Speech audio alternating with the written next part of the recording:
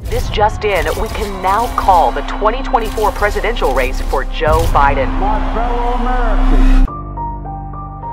This morning, an emboldened China invades Taiwan.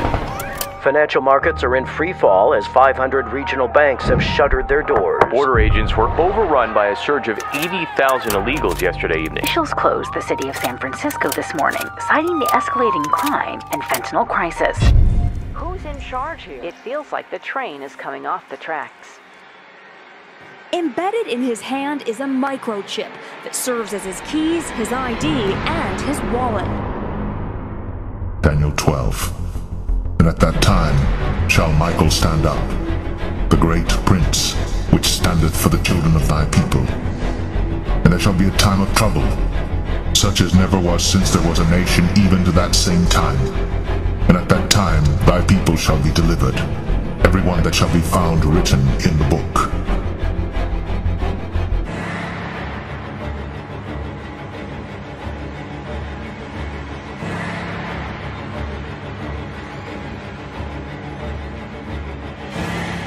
Daniel 12. And at that time shall Michael stand up, the great prince, which standeth for the children of thy people. And there shall be a time of trouble, such as never was since there was a nation even to that same time. And at that time thy people shall be delivered, every one that shall be found written in the book. Leading with unconfirmed reports of a smallpox outbreak is a highly rehearsed scenario. And National Guard units converging on a hospital in central Manhattan. The bridges are closed. Smallpox is a very real danger. Eggs, more than a bowl. Let me stop you there. This is not a panic situation.